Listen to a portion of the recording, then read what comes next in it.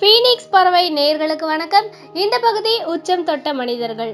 இந்த பகுதியில சோதனைகளை கடந்து பல சாதனை செய்த பல மனிதர்களை பத்தி பார்க்க போறோம். தன்னம்பிக்கை நிறைஞ்ச பல மனிதர்களை பற்றின தகவல்கள் தெரிஞ்சுக்கணும்னா இந்த சேனலை சப்ஸ்கிரைப் பண்ணுங்க, பக்கத்துல இருக்கிற பெல் பட்டனையும் பிரஸ் பண்ணுங்க. இந்த உச்சம் தொட்ட மனிதர்கள் இந்த பகுதியில இன்னைக்கு நம்ம பார்க்க போறது சுகுணா டீச்சர். சென்னையை சேர்ந்த சுகுணா மேம் ஒரு பார்வையற்ற மாற்றுத்திறனாளி. அப்படி இருக்கும்போது இவங்க ரொம்ப கஷ்டப்பட்டு பிஎட் படிக்கிறாங்க. பிஎட் படிச்சு முடிச்ச உடனே எம்ஏவும் படிக்கிறாங்க. ஆனாலும் எங்கேயும் பிஎட் படிச்சு முடிச்சதுக்கு வேலை கிடைக்கலன்றதுக்காக ரயில்வே ஸ்டேஷன்ல வேர்க்கடலை பர்ஃபி சேல் பண்றாங்க. இவங்களுக்கு திருமணமும் ஆகுது. இவங்கள மாதிரியே இவங்களோட கணவரும் ஒரு மாற்றுத்திறனாளி தான், பார்வையற்ற மாற்றுத்திறனாளி தான். ஒரு கட்டத்துல அவங்களோட கணவருக்கு ரொம்ப அதிகமா உடம்பு சரியில்லாம போகுது. அந்த சமயத்துல கூடவே இருந்து யமன் கிட்டேயே போராடி அவரோட உயிரையே காப்பாத்திட்டு கொண்டு வந்திருக்காங்க. அதுக்கப்புறம் அவங்களுக்கு ஒரு பையன் ஒரு பொண்ணு, இந்த 2 குழந்தைங்க. உடல்நிலை சரியில்லாத கணவர், அதையும் தாண்டி வறுமை, கஷ்டம், வேலை கிடைக்கல, எல்லாத்தையும் தாண்டி ரயில்வே ஸ்டேஷன்ல கழுத்து நிக்காத 4 மாச குழந்தையோட வேர்க்கடலை பர்ஃபி சேலை விடாம பண்ணிக்கிட்டே இருந்திருக்காங்க. இவ்வளோ கஷ்டத்துக்கு இடையிலையும் தன்னோட பெண் குழந்தைய தான் கூடவே உட்கார வச்சு ரயில்வே ஸ்டேஷன்லயே படிப்பும் சொல்லி கொடுத்துட்டு ஒரு பக்கம் தன்னோட வியாபாரத்தையும் பார்த்துட்டு இருந்திருக்காங்க.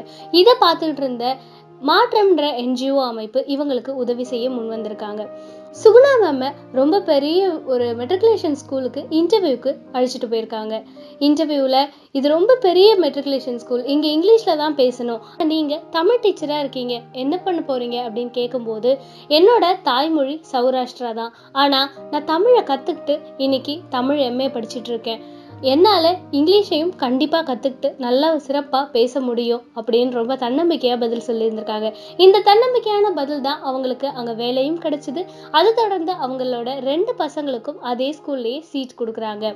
அதுக்கப்புறமா கவின் கேர் இவங்களுக்கு ஒரு விருது வழங்குறாங்க.